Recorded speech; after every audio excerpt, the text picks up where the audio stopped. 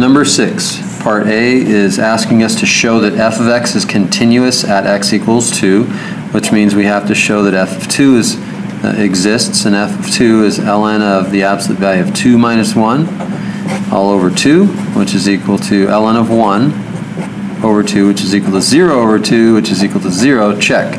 F of 2 does exist. Oh no, that's not part B. And then the limit as x approaches 2 from the left of, you know what, we don't need to worry about left and right because we can just replace x with 2.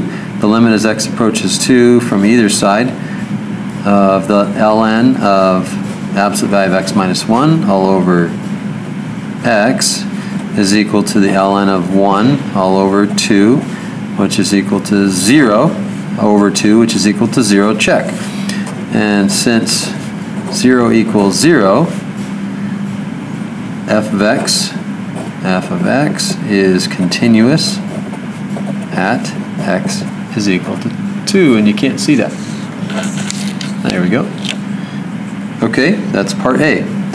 Part B, it says where in the interval -2 to 2 is f discontinuous. Well, we can't take the log of 0. We can see, let's look at f of x here, ln of the absolute value of x minus 1. Okay?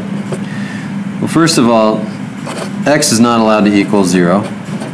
Okay? And that's on the interval from -2 to 2. Okay? And then x minus 1 is not allowed to equal 0 either.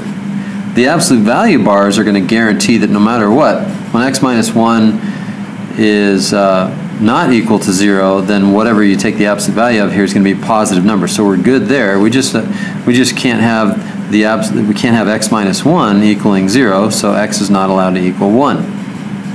And that's where the function would not be continuous at x equals 0 and x equals 1. So we could say, therefore, f is discontinuous at x equals 0 and 1. That would be it for that. Let me scoot on up here and let's look at part C. Oh, so part C, the discontinuities in part B is removable or non-removable. Okay, so at x equals 0, what do we have here? Well, that's an infinite discontinuity there. The denominator, we can't cancel that factor of x with any other factor upstairs, so that would be non-removable. That'd be an infinite discontinuity. And at x equals 1, well, didn't we find the limit? No, let's look at the limit.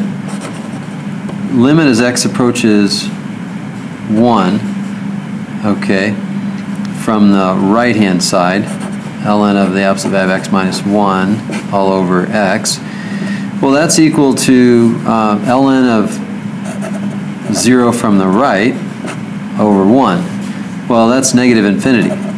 Well, automatically we know if we get a limit of negative infinity, we can't have a removable discontinuity, so we'd say, therefore, non-removable. I think this worksheet here is setting us up for problem number 7 being different than both of them being non-removable. But anyway, there you go. A, B, and C for number 6. Let's go on to number 7.